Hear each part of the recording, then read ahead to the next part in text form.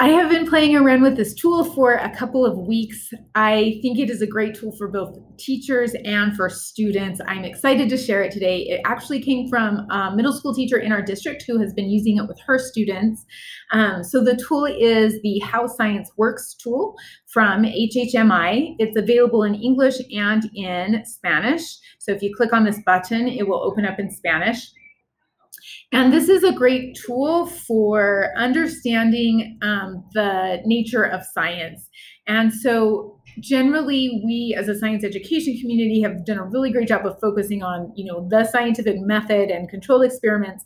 As a community, we've not always been so great about pulling in all the other pieces of the scientific method and other practices.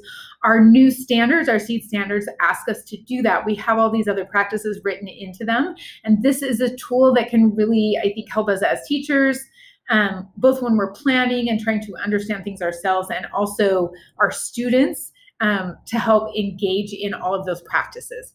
So I'm just going to open the basic one right now. There is a more detailed one that might be useful depending on who you're using. If you're just using it or using it with students, and who your students are and what age they are.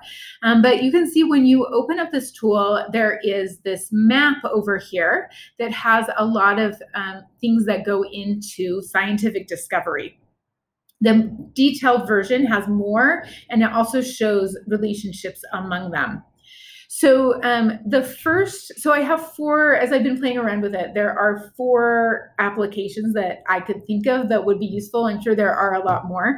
The first one was just teacher background knowledge. So when I opened up, especially the detailed one, there were some things on there that I had not thought about for a very long time.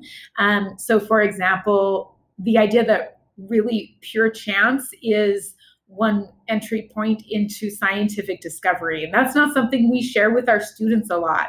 And so kind of looking at this and getting a reminder of all of these pieces and how they fit together was just good. I think it's just good teacher background knowledge. So that is the first application. The second one is for unit planning. And so I've been playing around with how this could be a great tool for planning out a unit that would ensure that students are really engaged in doing science over the course of a unit. And so, for example, if I was planning out a unit, I want to start with one of these entry points, right? So maybe my entry point into this unit is actually curiosity. So I'm going to show a video or do a demo, or maybe there's a reading. There's something that we're going to do in class that's really going to get kids curious about whatever it is that I want them curious about. So that's going to actually be my entry point. And then we're going to spend the first day maybe making observations and asking some questions and sharing our initial ideas. So maybe we're not just sharing data yet, but students have some ideas about what's going on and they're interested because this thing has got them curious. And so that's what we're going to do for our first day. So now that we've kind of set the stage, kids want to figure this thing out. Maybe the next thing is I have some data and I also have an investigation that will help them collect information that they can use to go back and answer this question eventually. So maybe that's my next move. We're going to be gathering some data both from outside sources, and they'll generate data themselves during an investigation. They'll interpret it, and maybe they'll use that to kind of come up with an explanation. After they do that, I want them discussing their ideas with peers and listening to peers. And then maybe after we do that, they're going to go back and they're going to revise that explanation. And so you can see, I don't need to go through a whole unit. You can see how you could use this to sequence a unit to ensure that your students are really engaging in science. And so maybe instead of several different kind of disconnected activities that they might be fun and they might be great, like standalone activities where students learn a core idea or some scientific concept.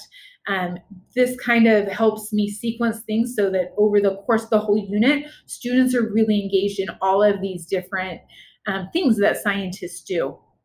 So I'm sure you noticed as I clicked on those things, it put in arrows so I can see my pathway through this map, and it also added things over in this column. You can reorder things over here. So maybe I actually want them coming up with their ideas before they ask questions. And so you can see as I reorder things, it just reorders that on the map for me. And then I can also open these and put in notes. I can attach documents. I can put in pictures.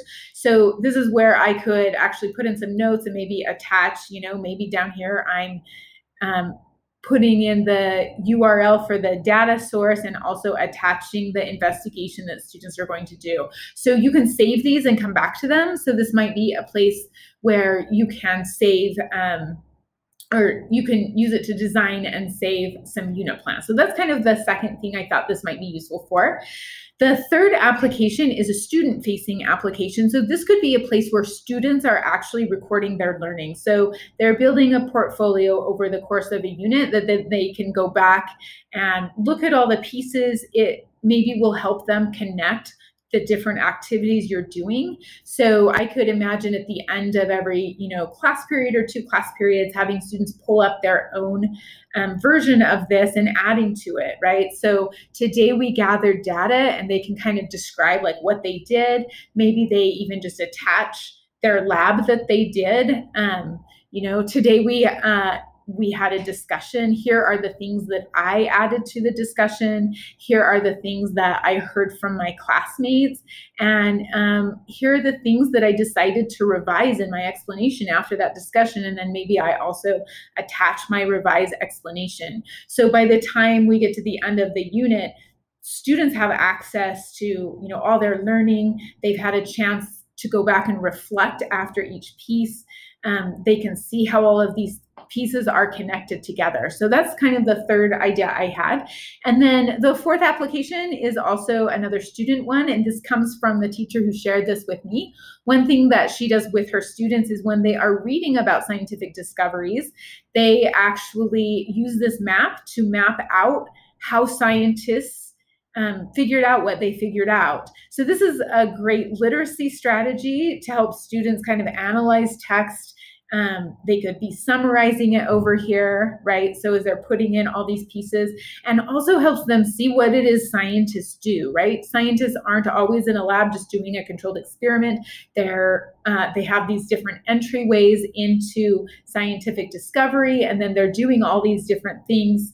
And so that's another great way that I think will help students both with literacy and also help them see how science works and how all of these pieces fit together. If you use this and you think of some other applications or you use it in another way, I would love to hear about it. I would love to hear what you're doing with this tool. So this is the HHMI How Science Works tool.